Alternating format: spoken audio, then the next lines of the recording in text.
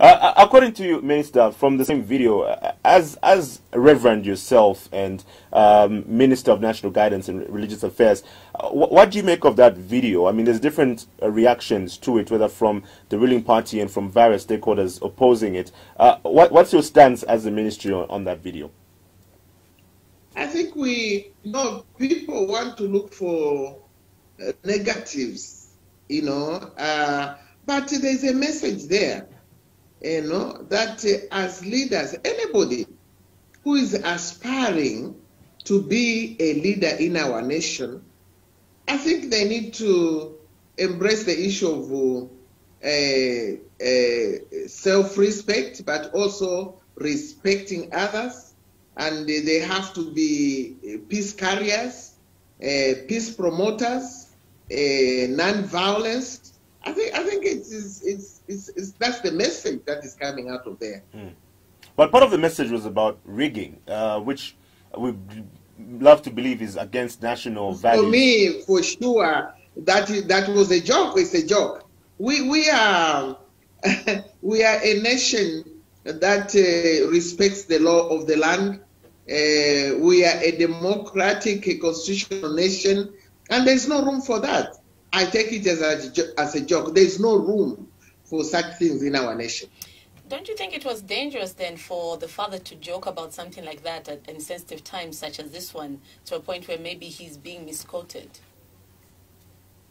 Yes, I mean, when you are standing on the pulpit, you are standing in the place of God. So, you should focus on speaking the mind of God, the word of God itself. But of course, you have to be relevant and give examples of what people can relate to. So yes, we focus on preaching the word of God and speaking the mind of God. So in conclusion, you see nothing wrong in that video? Pardon? I'm saying in conclusion, you see nothing wrong as a minister in that particular video. No, I don't want to put words in my mouth.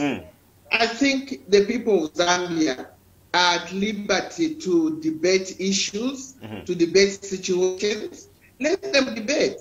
And the key thing which I'm saying is that we expect every leader to condemn violence, not an eye for an eye. No. Let us promote peace in our nation. So we expect leaders to be above board, and those that are aspiring for office, be above board. Let's not promote violence. Let us be a peaceful people.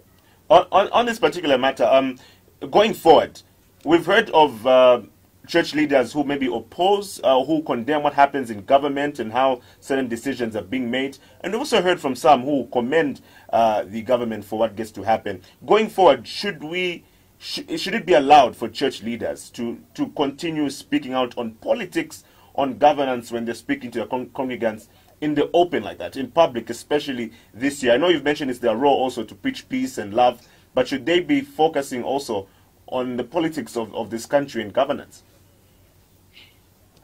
Well, for me, Zambia is a democracy. Church leaders have an important role to play in the governance of the nation.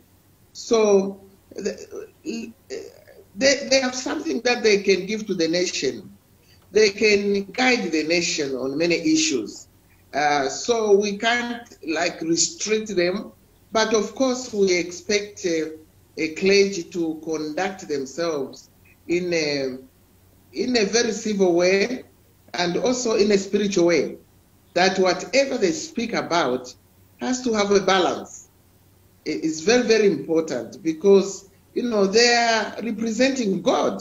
So whatever you speak, you ensure that there is balance, there are facts, and that, you are giving value to the people. Whatever you are talking about should give value to the people.